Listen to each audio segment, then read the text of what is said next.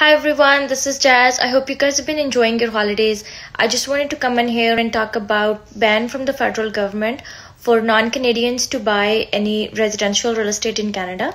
It's coming from effect on Jan 1st, 2023. What it basically means is that any non-Canadian, that includes students, work permit holders, visitor visa holders, they will not be able to buy any property in any residential property in Canada starting Jan 1st, 2023. There are quite exceptions to it. One of them is that if you're on work permit and you've been in the country for over 4 years and you have been paying your taxes for 3 years plus you've been working for 3 years, you'll be able to buy a property for under 500,000.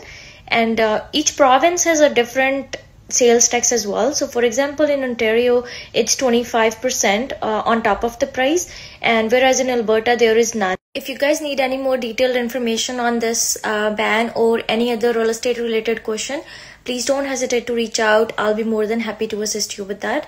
And in the meantime, you guys have fun, take care of yourself, and I'll see you in the new year. Bye for now.